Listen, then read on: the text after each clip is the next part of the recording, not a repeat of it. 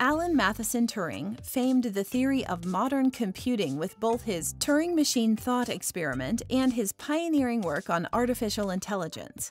The paradigm-shifting technological impact of this work is apparent everywhere in modern civilization.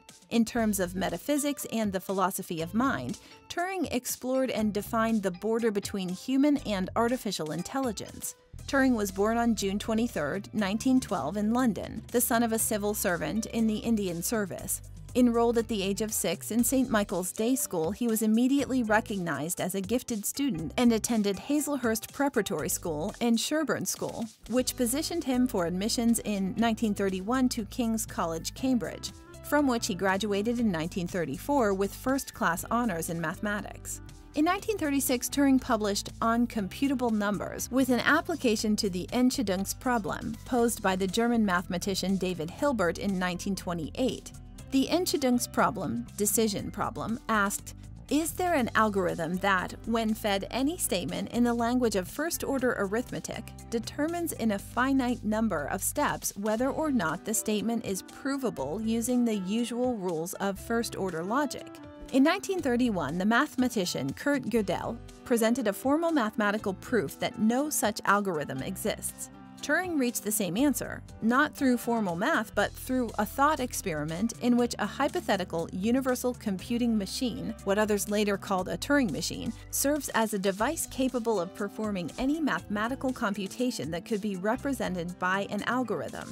He argued that such an imagined computer would be able to answer the Entscheidungsproblem in the affirmative, but more important, he demonstrated that it could perform any calculation capable of being represented by an algorithm. Thus, Turing conceptualized a universal computer as a mathematical abstraction of an entity capable of reading from, writing on, and moving forward and backward an indefinite tape, thereby providing a model for computer-like procedures. The behavior of a Turing machine is specified by listing an alphabet, that is, a collection of symbols read and written, a set of internal states, and a mapping of an alphabet and internal states, all of which determine what the symbol written and the tape motion will be, and also what internal state will follow when the machine is given internal state and reads a given symbol. Later, in a 1948 essay, Intelligent Machinery, Turing provided a less abstract physical visualization of such a machine. It consisted of an unlimited memory capacity obtained in the form of an infinite tape marked out into squares, on each of which a symbol could be printed. At any moment, there is one symbol in the machine. It is called the scanned symbol. The machine can alter the scanned symbol, and its behavior is in part determined by that symbol.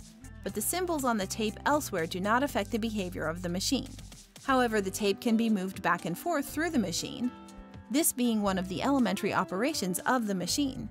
Any symbol on the tape may therefore eventually have an innings, turn at bat in cricket.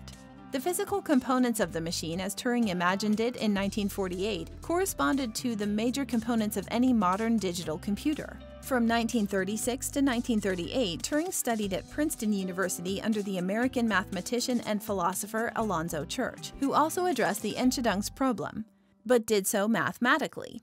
Princeton awarded Turing a PhD in 1938. His dissertation, Systems of Logic Based on Ordinals, further developed the theoretical science behind computing by introducing the concept of relative computing, which carried computer theory beyond problems that could not be solved by Turing machines. While he was at Princeton, Turing also took the fateful step of studying the practical application of theoretical mathematics to cryptology, in the process actually constructing most of an electromechanical binary multiplier, a device capable of multiplying binary, or base 2, numbers. This was a practical implementation of the arithmetical basis of digital computing. Are you a philosophy student, or just have a general interest in philosophy? Since ancient times, brilliant philosophical teachings and dialogues taught by great luminous minds have deeply elevated the way we think and live. The Complete Philosophy Primer is a comprehensive, organized, easy-to-read, and all-encompassing guide specifically written for students in their first college-level philosophy course, as well as anyone with an interest in philosophy. With this jam-packed philosophical guide, you will optimize your knowledge in philosophy, logic, ethics, its history, and branches, Learn philosophical concepts, term definitions, and biographies. Find lists of essential books, films, blogs, websites, and other resources. Improve your writing skills, learn how to argue effectively, and most of all, learn how to be a better student. Order your copy today to philosophize your mind and illuminate your wisdom.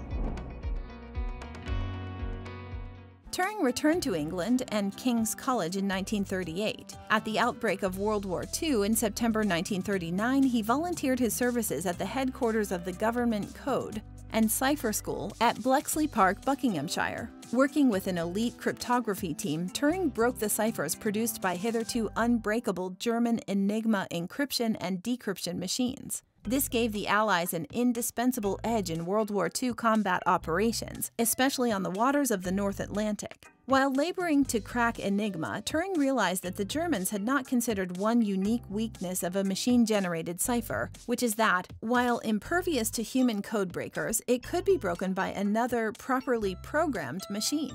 Drawing on his experience at Princeton, Turing supervised the design and construction of radically new code-breaking machines called bombs. They were a series of early electromechanical computers which by 1942 enabled British cryptanalysts to decode some 39,000 intercepted Enigma messages each month. Later in the war, this monthly volume rose to an astounding 84,000 messages. For his contribution to the British war effort, Turing was made an Officer of the Order of the British Empire, OBE. After the war in 1945, Turing joined the National Physical Laboratory, NPL, and began to design a fully electronic computer. His design for the Automatic Computing Engine, ACE, was a nearly complete plan for an electronic stored program, general-purpose digital computer.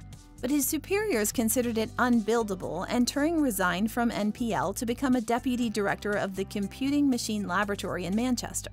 There, he designed the programming system for the Mark I, the world's first commercially available electronic digital computer. Now a full-fledged philosopher of computer science, Turing published Computing Machinery and Intelligence while he was on the faculty of University of Manchester in 1950. He considered the question, can machines think, finding that thinking was a concept almost impossible to meaningfully define. He tried a less ambiguous question, asking if there are imaginable digital computers that could excel in the imitation game. In this parlor game with 3 players, player A is a man, player B is a woman, and player C, the interrogator, may be of either sex. Player C cannot see players A or B and can communicate with them only through written notes. By asking questions of A and B, C tries to determine which is the man and which is the woman. Player A is assigned to trick the interrogator into making the wrong decision, while player B attempts to assist the interrogator in making the right one. In the end, Turing concluded that it is impossible to argue definitively against the proposition that machines can think. This proof is foundational to the philosophy, science, and technology of artificial intelligence, AI. In 1951, Turing was made a Fellow of the Royal Society, but less than a year later he was arrested and tried on charges of homosexuality, then a crime under British law, and sentenced to a year of hormone therapy, chemical castration, in lieu of prison. In the depths of the Cold War, the British government also judged him to be a significant security risk, his homosexuality making him vulnerable to blackmail by communist agents. He was stripped of government security clearance but allowed to retain his academic position at the University of Manchester as the institution's first reader in the theory of computing. Made ill by the hormone treatments, he grew despondent. On June 7, 1954, he was found dead in his bed, the victim of cyanide poisoning. His death was ruled a suicide.